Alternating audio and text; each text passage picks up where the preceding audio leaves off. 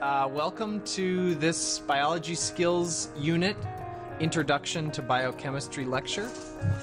In this lecture, we are going to be talking about the learning target number 5, which asks you to be able to name the 6 elements that make up the majority of organic matter and describe the functions of organic macromolecules. This really is an introduction to a bunch of material that you're going to hear repeated throughout this trimester. But for this learning target, all we're going to ask you to be able to do is to name them and describe them. Later on, you're going to need to know more and be able to apply the different principles of the different macromolecules and explain how they're created and what they're shaped like and things like that. But for now, we want you to name and describe. You guys are going to create a note sheet in your notebook for this. Instead of having one that's already taped in, you're going to take a blank piece of page in your notebook. You're going to write Biochemistry Introduction. It'll have a page number. Then you're going to draw a line down the left-hand side of the page, and you're going to put these 3 statements in there, spaced out about like this. So what are the 6 elements of life, using symbols and words? What do cells do with the elements of life? And those can be close together, okay? And then the last one is list the 4 macromolecules and describe their function. And that should give you should have about 2/3 of the space for that last one. Maybe not quite that much. And this is what your note sheet should look like. The first question you need to answer on that notes sheet relates to the 6 elements of life. If you don't remember what an element is, please go back and review this on the BioSkills Background Builder on Biochemistry.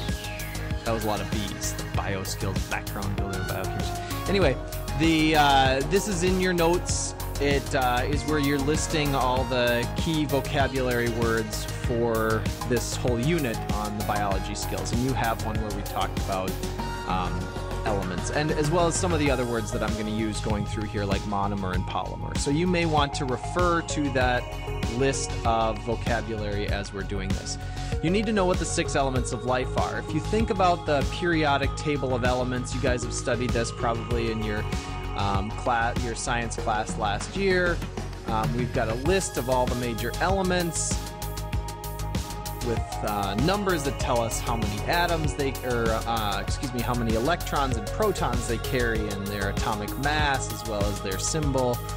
The 6 elements that we're concerned with are these purple ones here, nonmetals, as well as this one up here, hydrogen. These are the 6 elements that make up living things.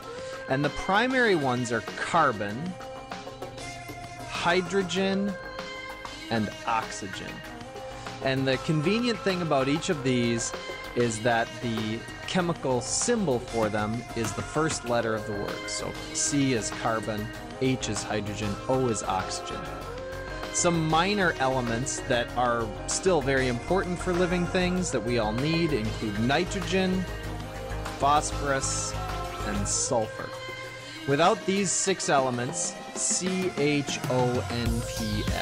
we could not have living things.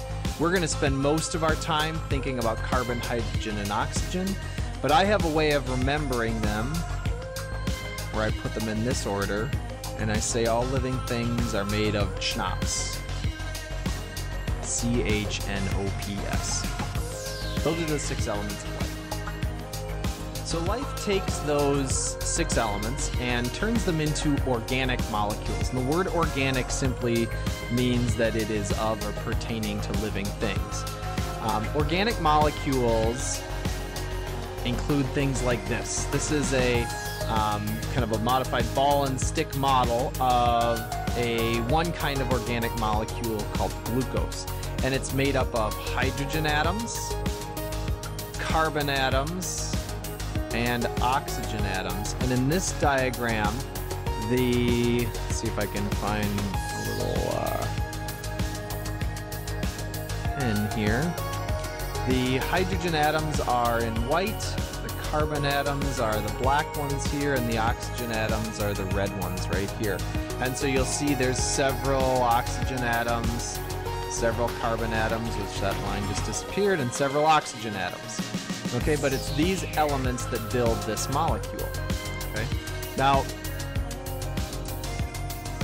this is a monomer. It's one unit. A monomer is one unit of something that builds a much larger thing called a polymer. More often when we're talking about polymers, we're going to talk about macromolecules like this one here. Notice it contains the same basic things. We still have hydrogen, okay?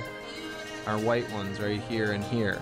We still have oxygen, the red ones here and here, and we still have carbon, right? These black ones here and here. And before I didn't want my lines to disappear, but now I do. That's kind of convenient. This is a polymer. It's made up of many small units. If you see this ring here, you'll see repeating rings here, and they're all connected together to create a macromolecule. This happens to be a macromolecule called a carbohydrate. And now at this point, if you've been following along, you should be on that bottom part on the note sheet, so you should have answered the first two questions. We're now going to go through the major macromolecules of life. There are 4 of them.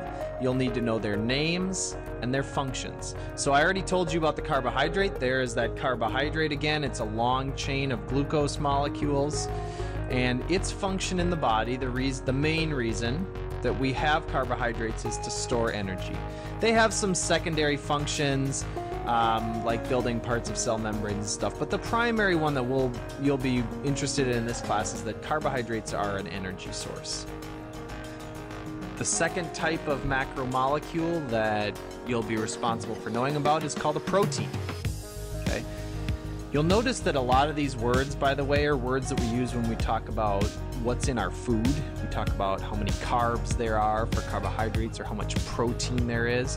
That's because we get the raw materials for building these macromolecules from our food. So we need to know how much of them are in our food so that we can build ourselves. So proteins have a lot of functions in our body. Proteins are something that we're going to talk about a lot. Most people associate proteins only with muscle. But proteins do all the work of a cell. They're extremely important. The building blocks of proteins look something like this. This is a picture of one of the building blocks of proteins called tryptophan. This is what makes you tired after you eat a lot of turkey after Thanksgiving. And tryptophan has a lot of carbon and oxygen and hydrogen like everything else, but you see those little blue ones right here, those are nitrogen molecules.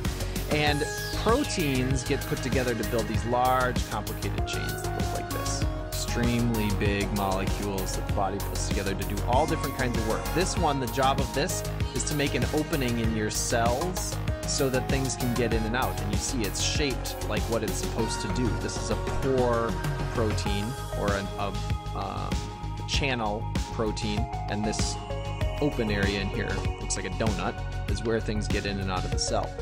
So proteins do work in the cell. All right, our third kind of macromolecule is a nucleic acid. You see one spinning right here. The most common one people think about is DNA, and this is the structure of DNA. Here's another up-close diagram showing the kind of the ball and stick model with your carbon and hydrogen. And here's some of the building blocks that they've pulled out, those monomers. Okay.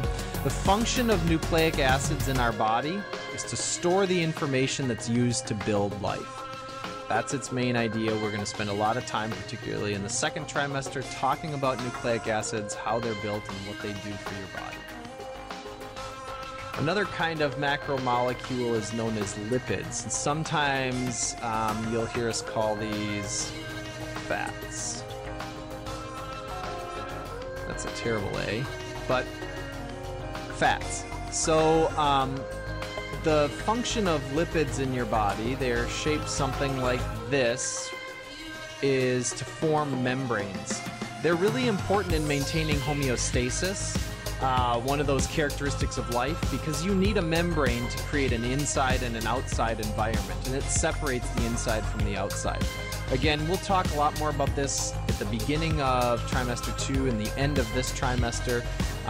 A secondary role of lipids, of fats, is the one that most of us think of when we think of fat on our body, is as an energy storage. Most people want to get rid of fat and they try to burn their fat, burning up their energy. But for the purposes of this class, we're mostly going to talk about lipids and fats as a membrane.